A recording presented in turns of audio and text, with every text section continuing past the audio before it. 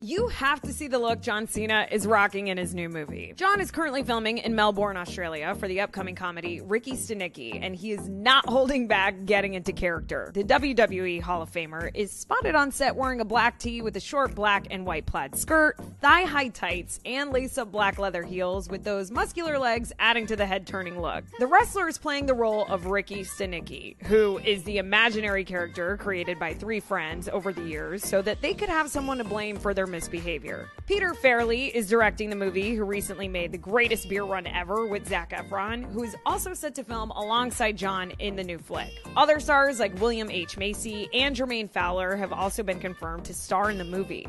Now, the Suicide Squad actor detailed his journey from WWE to Hollywood while speaking with British GQ last year. He told the magazine, "The term Hollywood has such a mystique and luster around it. If you're skilled at doing one thing and then you transition into doing another, really it sounds the same, but it's a completely different thing." He added, "And I realize I've got my work to do, and I'm just trying to work as hard as I can to catch up to everybody else." Earlier this month, John tweeted his excitement for the movie, saying, "Ricky Stanicky is a best friend to all. Can't wait for you to meet him."